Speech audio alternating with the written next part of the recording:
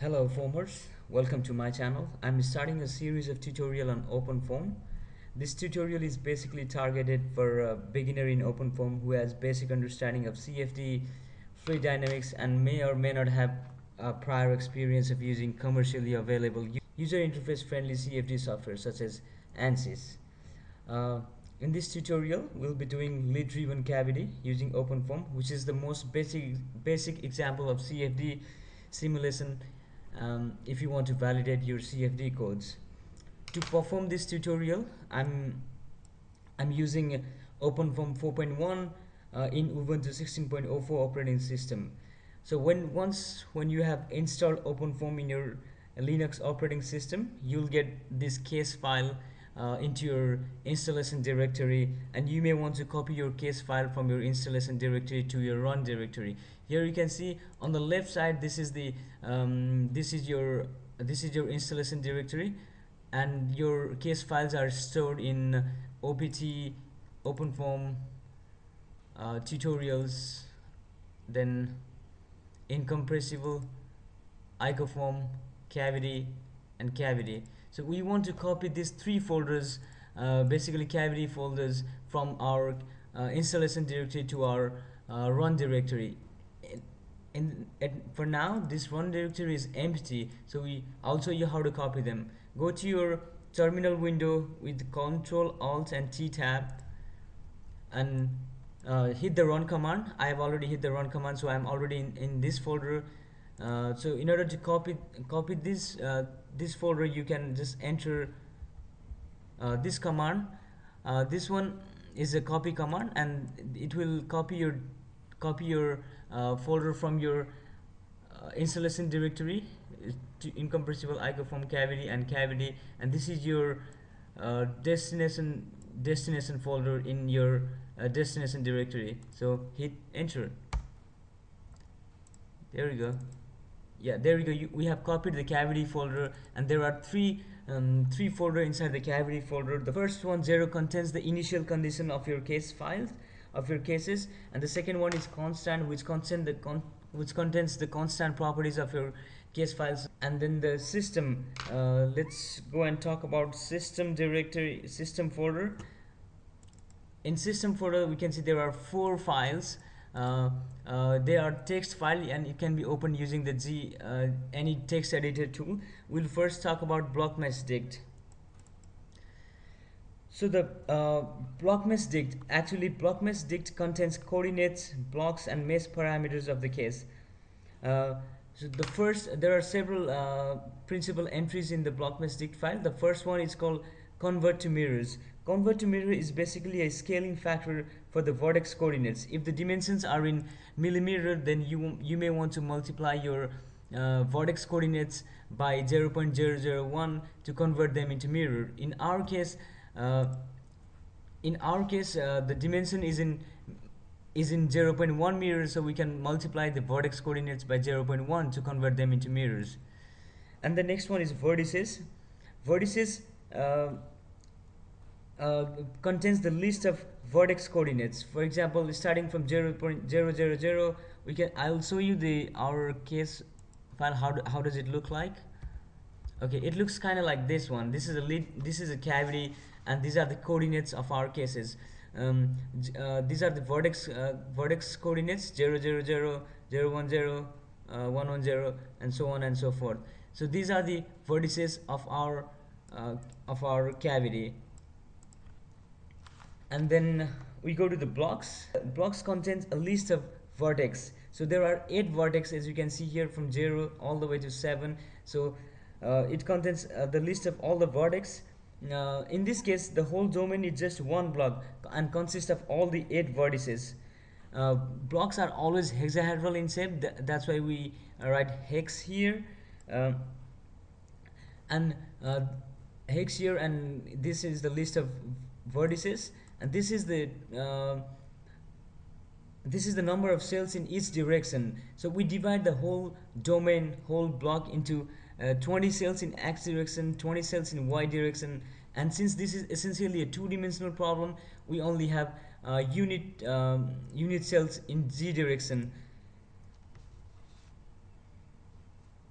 And then the third entry in the blocks is the expansion ratio 1 1 and 1.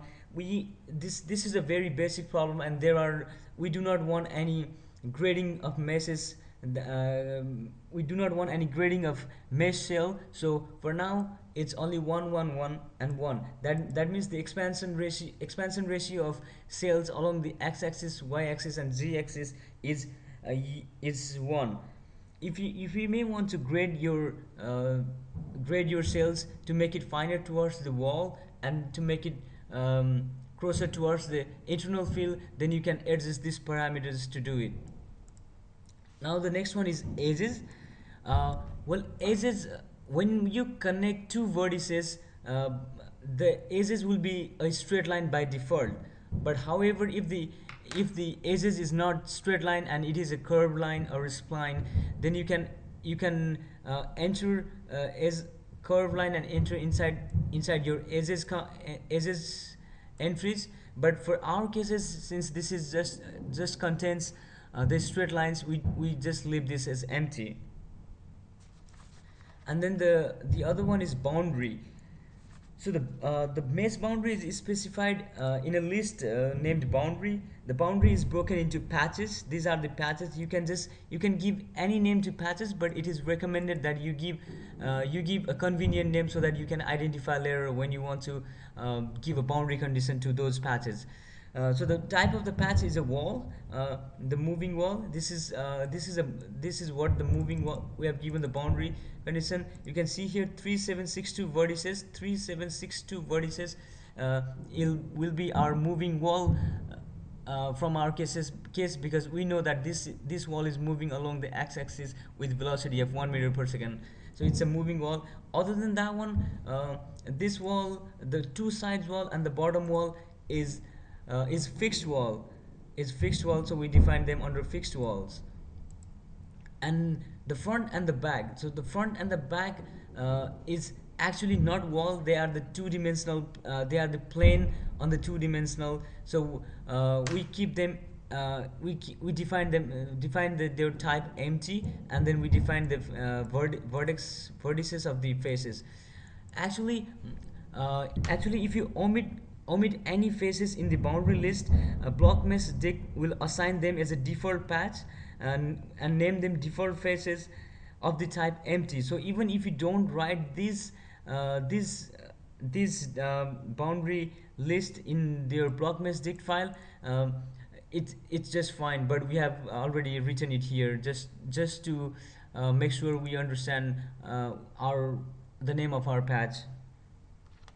And then the last one is merge patch pairs. Merge patch pairs, there are no block faces to be merged in this case, hence we can keep them empty. So I have told you all the entries in the block mesh dict file. Now we can go and run the block mesh command. Okay, now we are in run directory. You want to make sure you enter into the cavity folder first. Okay, now we are in the cavity folder where we can run block mesh command. Okay, at this point you want to make sure there are no errors in your terminal windows. Here you can see there are no errors, because if there are errors, there may be something wrong with your block mesh dict file and you may want to go back and edit them. Here you can see their patch 0, patch 1 and patch 2. Patch 0 is essentially moving wall, and the patch 1 is a fixed wall, and the patch 2 is a front and back. So if you want to view your meshes, we can run the parafoam command to view your meshes. So let's run the parafoam command. Okay, there it is. This is the parafoam window. You may want to make sure you toggle on this little eye button, apply, and you go to the wireframe. There you go. If this is your mesh, if this looks sort of distorted to you, then you can go all the way down and click camera parallel projections. Now there you go. It looks just like in a 2D plane. So that's how we have created mesh. We can close this window for now. So once the mesh generation is complete, you can look at the initial fields set up for this case. The initial field data is stored in 0 subdirectory. cavity Gero subdirectory here. Here you can see there are two file, P and U, which is essential, which is basically pressure and velocity. Now we can first examine P. Okay, so in pressure, in initial condition of pressure, there are three principal entries. The first one is the dimension. The dimension set is 7 scalar, which is delimited by the square brackets. I will show you this 7 scalars here. Okay, these are the 7 scalar units in the dimensions. The first one is for mass, length, time, and all the way to luminous intensity. And there, each values in this dimension corresponds to the power of each of the base units. Now, the pressure in this case here, the pressure in this case is kinematic pressure, whose unit is meter square per second square. So you can see here in the length it's meter square. So we have given it a value of 2, and for value of time we have given it a -2. So that's meter square per second square, the unit for kinematic viscosity. And then the second one is internal field. um, Internal field can be uniform, described by a single value, or it can be a non-uniform, where all the values of the field must be specified. In this case, since the pressure is a kinematic pressure, and since this is an incompressible case, the value of the absolute value is not relevant, so uniform can be set to 0 for convenience. And the third principal entry is boundary field. Boundary essentially consists of the walls, which we have split into two kinds of walls. The first one is moving wall, and the second one is fixed wall, as I have told you in the blockness dict file. The moving wall, the pressure boundary condition for the moving wall is 0 gradient. So is it for fixed walls, because the normal gradient of pressure on this wall is 0, and for the front and back, they are not walls, so we give them the empty boundary conditions. Similarly, we can examine U, which is the velocity, initial condition for velocity. Also in the initial condition for velocity U file, there are three principal entities, dimensions, just like I have explained before. The unit of velocity is meter per second. That's why we have given 1 here and -1 here per meter and per second. And the internal field is initialized as uniform 0, because we can assume that the flow of the fluid in the cavity in the initial condition is at rest. But since it is a vector field, we have to define all the coordinates of the vectors. That's a 0, 0, and 0. Just 0 velocity in x, y, and z direction. And for moving wall, for the moving wall, we know that the wall is moving along the x-axis with a velocity of 1 meter per second. That's why we give the value of 1 and 0, 0. This is the velocity for x-axis along the x direction. And for the fixed walls, we assume that the boundary condition for velocity is no slip, and for the front and back it's empty.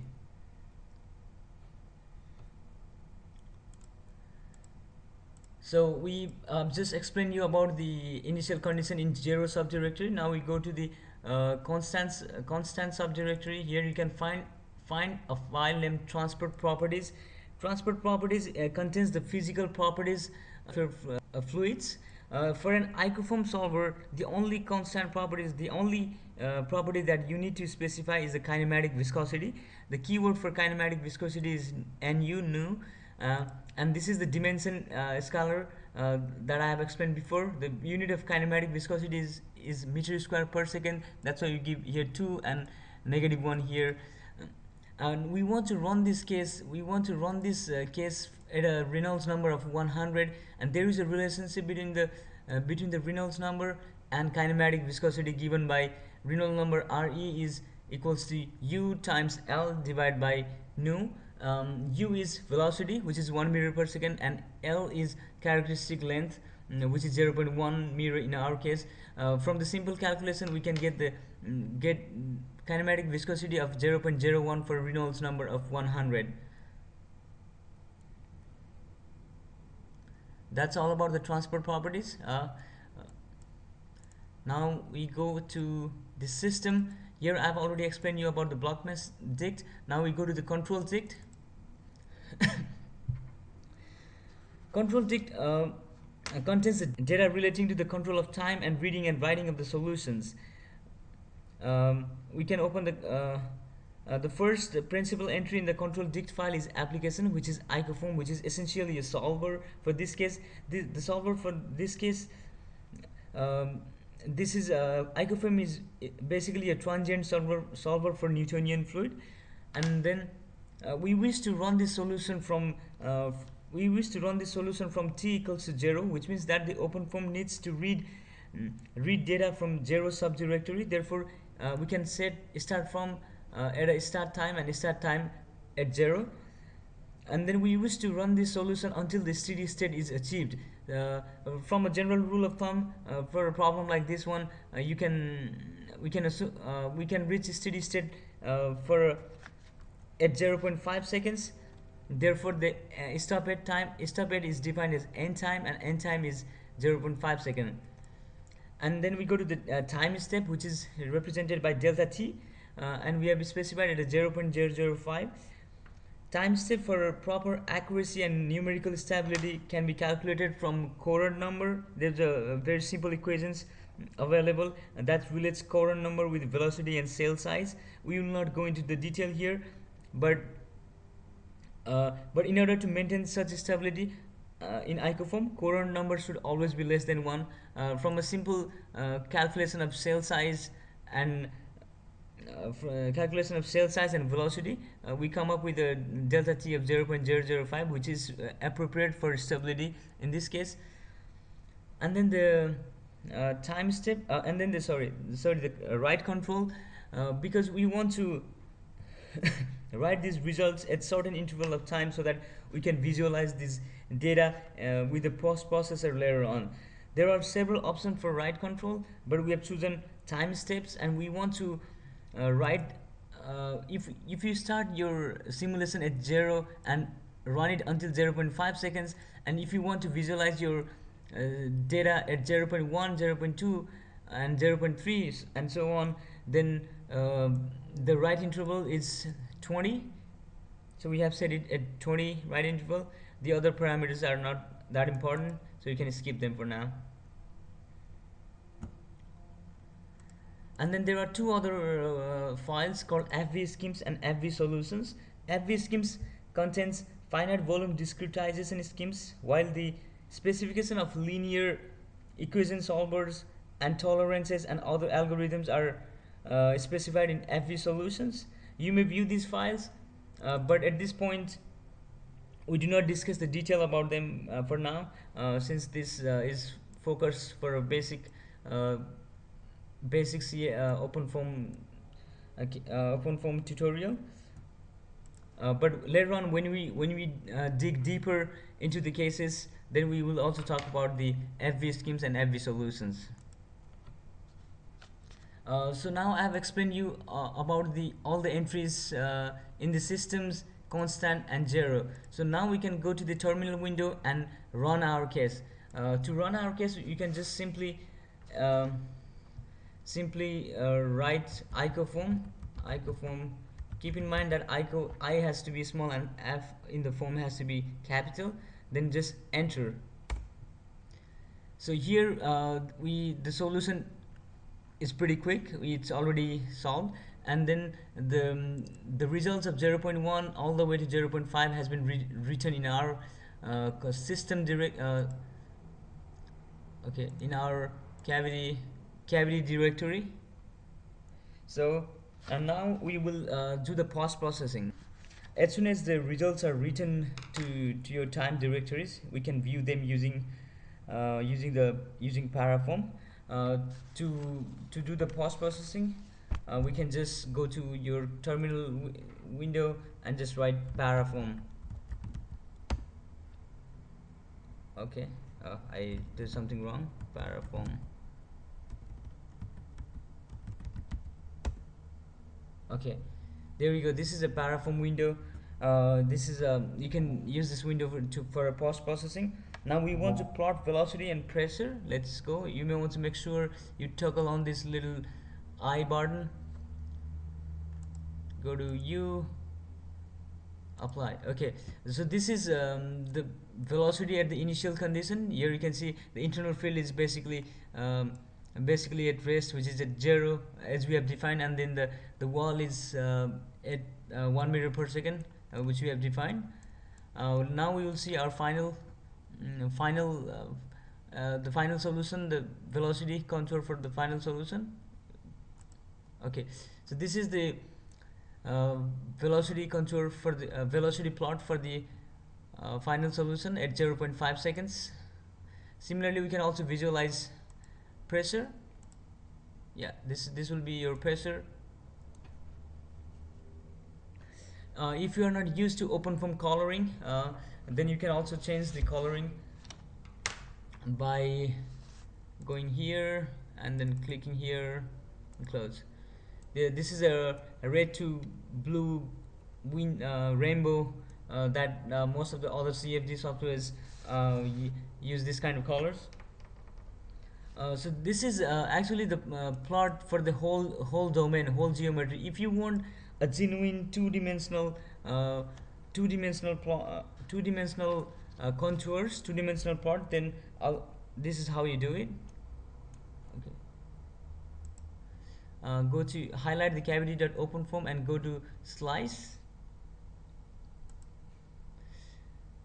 Go all the way down, camera parallel projections, and you want to slice.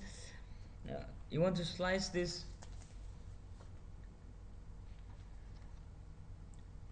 Slice this at 0.05, 0.05, and 0.005. Okay, let's do it here. 0.05, 0.05, and 0.005. Okay, apply, and click G normal. Apply. Okay, so this is your two-dimensional plot. You can see here. Yeah, this is a two-dimensional plot. This is a two-dimensional plot for your velocity, and we can also see the for your pressure, sorry, and then you can also visualize your velocity. Also change the blue to red rainbow. Okay.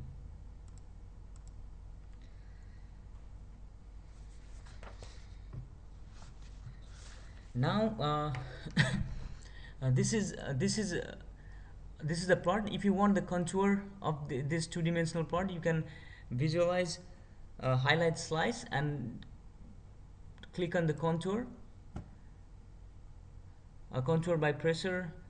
Here in the value range you can specify certain values, such as let's specify 0.2 and 0.3, 0.4, and so on and so forth, and then you can just hit the apply. There you can see the contours, but we can also highlight the slice. Maybe in the slice we can go to the pressure. Okay, so this is the velocity plot, and these are the contours of the pressure.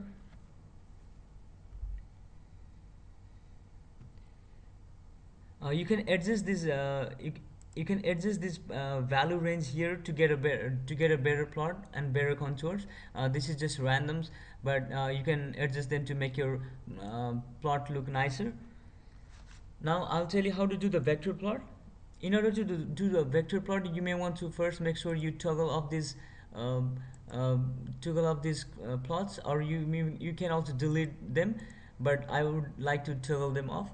You highlight the cavity.openFOAM, and to create a vector plot, we have to first we want to create them at the cell center. So highlight the cavity.openFOAM, go to the filter, and go to the alphabetical cell center, and go to the cell center. Yeah, if you don't find cell center here, then you can just search cell center here. There you go, cell center.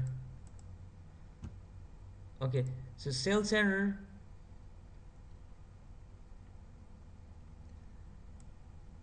Okay, now you can highlight the cell center.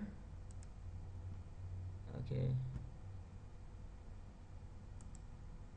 highlight the cell center and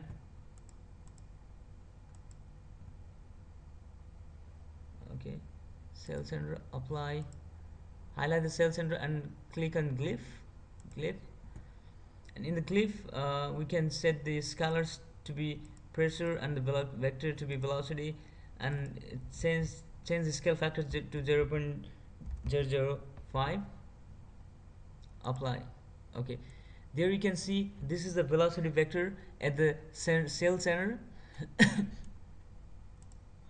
We can see there are secondary vortices forming on the bottom corner of the two sides here and here.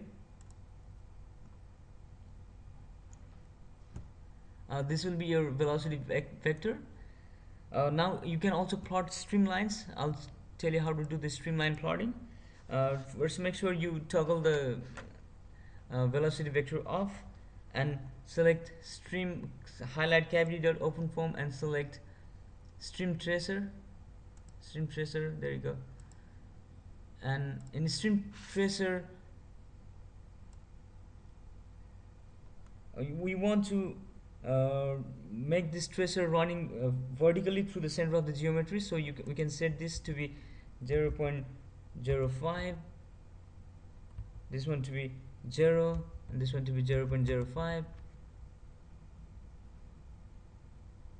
and make sure you change the seed type from point source to the high resolution line source, so 0.05, 0 and 0.005, and this one will be 0.05, 1, 0.1, and then 0.005. Apply. Okay, this is your streamline plot. If you want a high quality streamline plots, then you can go to the search, filter, search for tube, and in tube you can